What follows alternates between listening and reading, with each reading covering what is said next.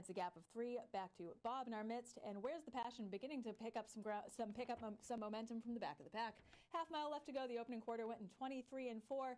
Enforcer on the front end, connecting on the. He's bearing down. Here comes Por Supuesto. Por Supuesto is being asked to move, and he is responding. Por Supuesto closing that gap between he and Enforcer. Enforcer has the advantage. Here's Por Supuesto coming, connecting in third. Pellegrini on the rail. Stevie T in the 3-path on the outside. The half went in 47 and 4. Then it's back to Where's the Passion, and Bob in our midst continues to trail. Quarter left to go, and Enforcer on the front end, bracing for the challenge of Por Supuesto as he hits the top of the stretch. It is Enforcer in command. Enforcer has the lead as they hit the deep stretch. Enforcer, 16th left to go, and it's all Enforcer on the front end. Por Supuesto connecting, chasing, not yet getting to Where's the Passion, trying to make up some ground, but they have a lot of work to do to get to Enforcer.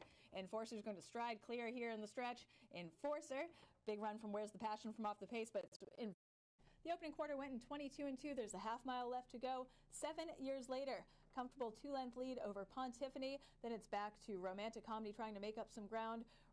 Tucking in on the rail is Rainbow Trout, and She Talks Too Much on the outside.